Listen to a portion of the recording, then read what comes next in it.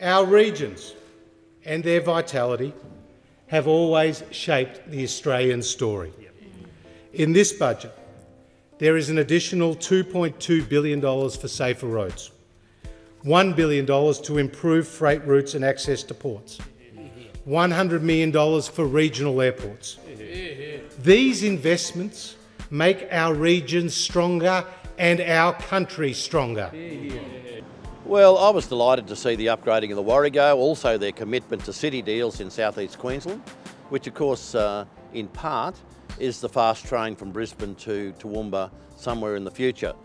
So all that is good. I think decentralisation and the commitment towards that is important to us here in Toowoomba, because look what we have to offer, the most livable city in Australia, and people could come here, they could form a new department here and it could grow from here.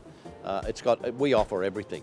So we're pretty pleased about that, but of course the important part is that we work through the detail in the next couple of days to make absolutely sure that we don't miss an opportunity.